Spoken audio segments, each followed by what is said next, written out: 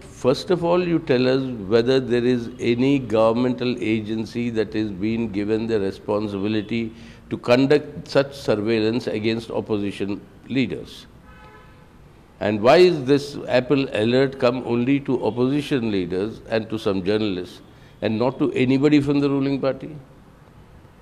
Isn't that obvious? The government must, and that is what I've written to the Prime Minister yesterday, asking for the government to clarify whether it has given this responsibility and it is officially at the official level conducting surveillance of the instruments of the opposition leaders. That they have not answered. What is this habitual criticism? I don't understand.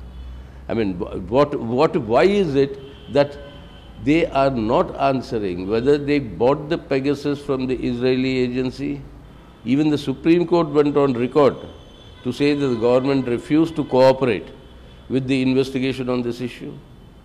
They don't admit anything of that nature. Then what is it? That is what we want to know. Why this alert has come? Whether it's come in 150 countries or how many countries, that's not our concern. You answer in our country, how is this happening?